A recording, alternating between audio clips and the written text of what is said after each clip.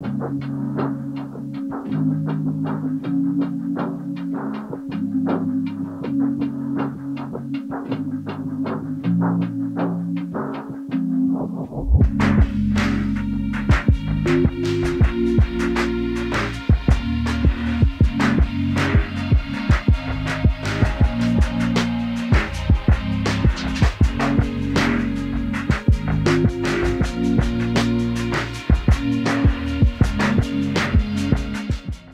I'm here to review the Dartzone Max Tomcat. I've put it through its paces the past little while. Physically, it's very solid. It feels honestly more like a Pro Blaster. It has a very good stock, extends, it's solid, it's not going to go anywhere. If you extend it, you can put your cheek on the cheek rest if that is your thing. You can also pop it off, and you have your end strike attachment point. So with this you can put on Nerf attachments if that strikes your fancy, but I really do like the stock that it comes with. It has a sight here. It's usable. It's more like an iron sight, kind of in the style of maybe like a red dot or something, but it really just works more like an iron sight. I think it's usable. It has a vertical foregrip. It does work pretty good. With this, it does use short darts only. So you do have the shorter pump with no slop. So like with your Nexus Pro, you have the option to put in full length darts or short darts. So when you're using the short darts, you have a little extra play that's there for the accommodation of the full length darts. So this being short darts, it has that shorter pump.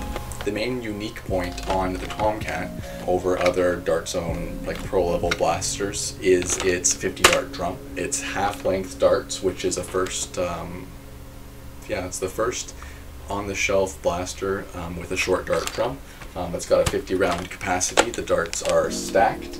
It's got pretty good capacity. You have to slide your first round of darts in these lower holes here, and then you can fill the second dart for each section up above.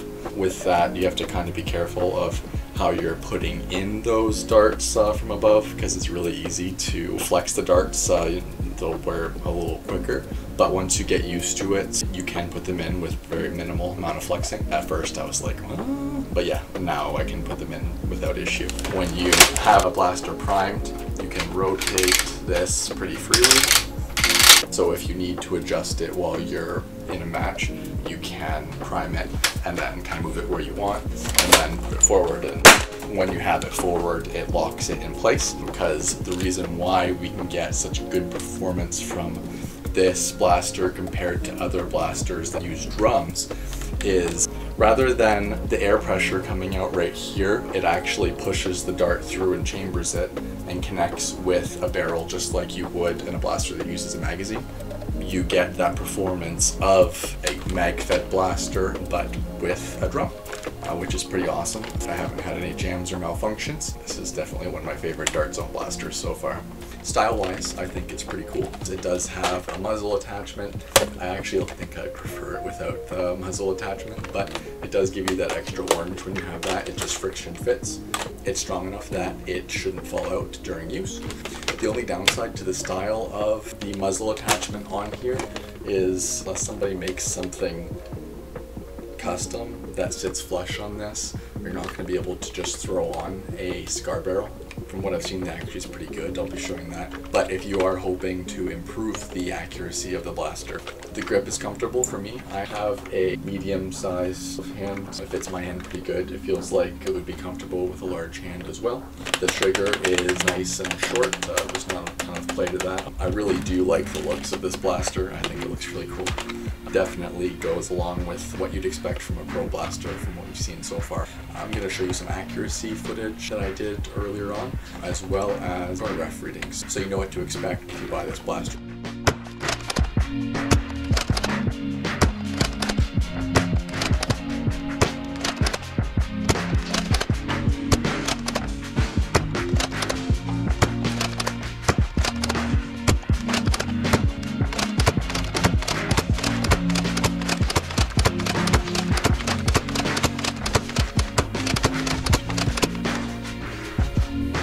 Pretty good.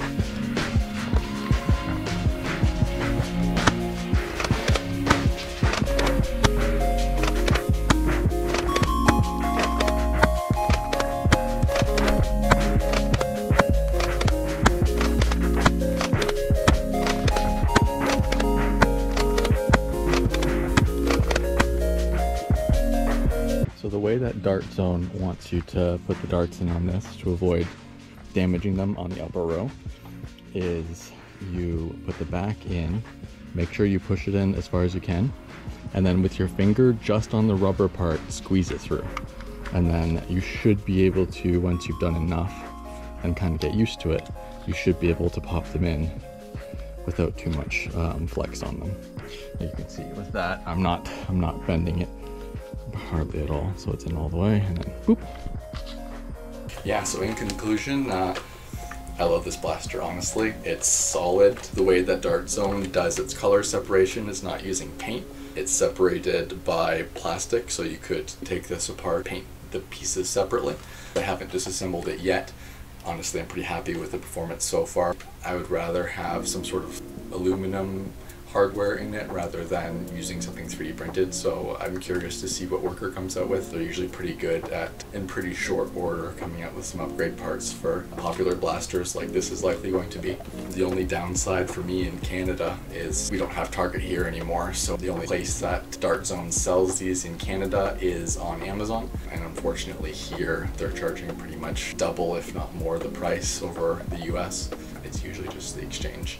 I would recommend this for anybody that wants an off-the-shelf blaster that gets pretty competitive level performance. If you're in a game where your FPS cap is 200, this is great. I was hitting in the 180s usually, sometimes above that. There's not many downsides. For the grip, this does work fine. I do prefer an angled foregrip, as long as it's in your price range. If you're looking for a performance blaster off the shelf that you can probably upgrade later, I could definitely recommend this, both from just a logical level and from my own opinion.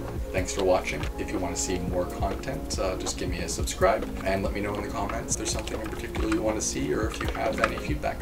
Thanks, guys.